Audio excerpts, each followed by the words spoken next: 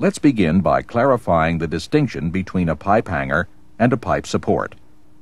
Hangers are used to suspend pipe from the ceiling or some other elevated point. Pipe supports do just that. They support the weight of the pipe, transmitting it to the floor or wall to which they are attached. When determining the type of hangers or supports to use and their location, there are more factors to consider than just the weight of the pipe and its contents.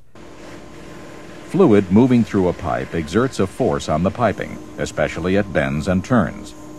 And vibrations are often present in piping systems caused by pumps or other equipment to which the pipe is attached. In addition, for high pressure or high temperature piping, the hanger or support must allow for the pipe's movement within designed limits. For high temperature applications, pipe saddles are used to protect insulation from damage as the pipe moves due to temperature changes. The saddle is tack welded to the bottom of the pipe, and as the pipe moves, the saddle slides over the rollers or against other support surfaces, avoiding insulation damage.